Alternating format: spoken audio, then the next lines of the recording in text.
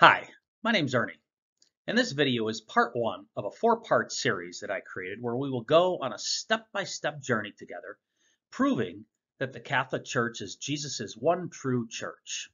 My hope is that this series will help you grow in knowledge and confidence in the Catholic Church. So in this first video, we will look at the Word of God and see what the Bible tells us about Jesus' church. So let's begin.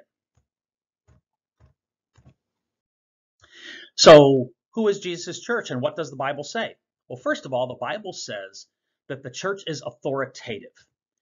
And where I saw that is in Matthew chapter 18, verses 15 to 18. We see here that the church is the final arbiter of truth, not an individual or not even two or three people, but the church. There is some sort of central authority that can make decisions to bind and loose, basically saying what is true and what is false, even to the point of who belongs to the church. Because it says here, if he refuses to listen even to the church, treat him as a Gentile and tax collector. Basically, treat him as a non-Christian. That's not authority. I don't know what is. And then the church said they followed Jesus's commands, where in Acts 15, there was this group, Jewish converts, that were debating Paul and Barnabas about Gentile converts and whether or not they should get circumcised.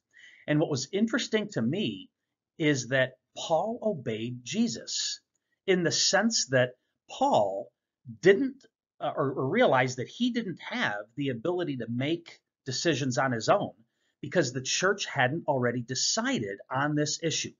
So he and Barnabas went up to Jerusalem. Now, they were arguing with the Jewish converts in the church of Antioch. And here, after they had gone up to Jerusalem, and there was a debate that occurred, the church then made a decision. And the church made a decision not just of themselves, but of the Holy Spirit as well.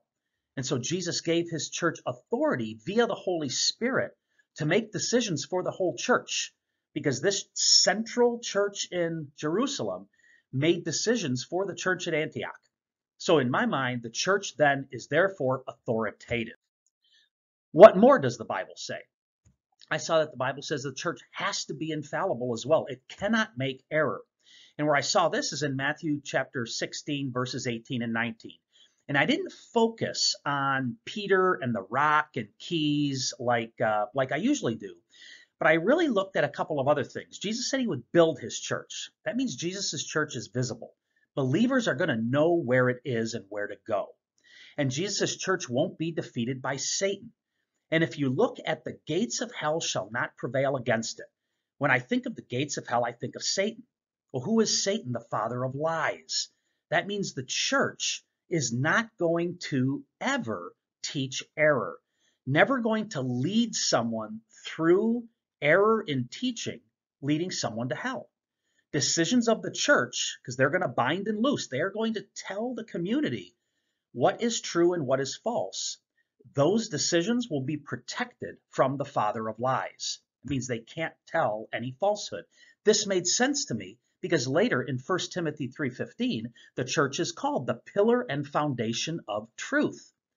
And I thought to myself, if the church wasn't infallible, how could people depend on the church to know truth from lies? Because for the first 1,000 years, really for the first years up until the printing press, not many people at all had the Bible, because the Bible had to be manually copied. It was time consuming to do, very expensive, and for the most part, people were not able to read. And so they depended on the church.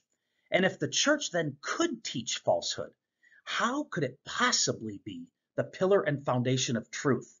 It didn't make any sense to me at all.